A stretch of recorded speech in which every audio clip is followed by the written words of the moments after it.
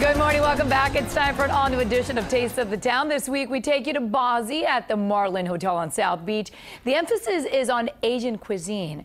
The chef who created the concept is already popular locally for his Italian cooking, but CBS 4's Petrillo caught up with him.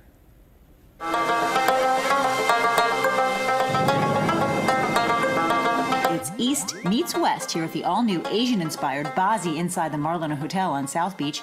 Executive chef and owner Petrillo, who we first featured on Taste of the Town at his all-Italian eatery named Macchialina, created Bazi from a lifelong dream. It was always a dream of mine to open multiple concepts, so not just an Italian restaurant.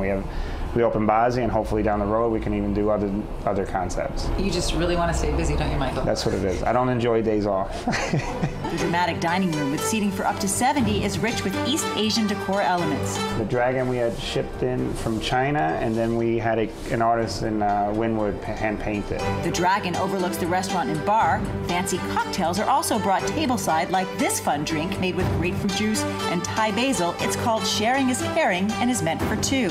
In the kitchen, Michael prepares my first dish. Start out with some garlic. And I have to stay true to my Italian roots, so a tiny bit of olive oil. See, a little olive oil and garlic. You're making me think Italian, Michael. But don't let that fool you. The menu at Bazi is all Asian. This is yellow miso noodles with Venus clams and Alaskan king crab. There's so much flavor in this dish. The soy noodles, or al dente, I would call it, really have kind of a nice bite. And then the clams are fresh with just the amount of sauce. The sriracha gives a little spice. This is a fun dish. Next, the chirashi bowl, tuna, amachi, king crab, and Bazi rice. It's elegant, it's fresh, it's light.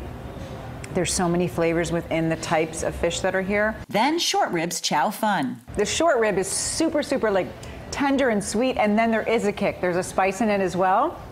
The noodles are soft and tender, and there's a crunch with the snap peas. But before I could even finish describing the dish, my cameraman Ralph couldn't resist a taste. This is when the cameramen insist on being in my shot. Okay. Okay, Ralph, go back and do your job now. We wrap our meal with a beautiful grouper wrapped in papillote with Venus clams and rice. It's steamed in this paper, therefore it kind of absorbs the flavors like a sponge, and it's just so fresh and flaky and light. And then there's the veggies on the side that gives it a little crunch. Bazi, a beautiful space with culinary creations that are truly out of this world. Bazi here at the Marlin Hotel on South Beach is open 7 days a week, dinner only from 6 to 12. Come and check it out with a truly special Taste of the Town. I'm Lisa Petrillo, CBS 4 News.